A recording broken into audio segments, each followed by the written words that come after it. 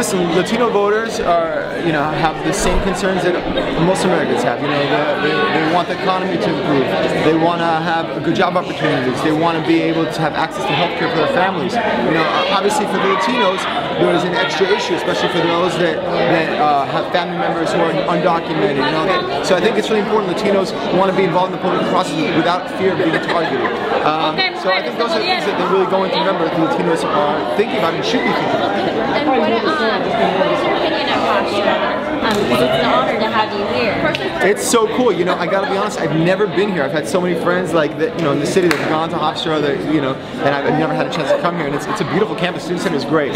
So we got lost a little bit, so we got to see some of the rest of the campus. And there's a Taco Bell very nearby. So that's what more do you want?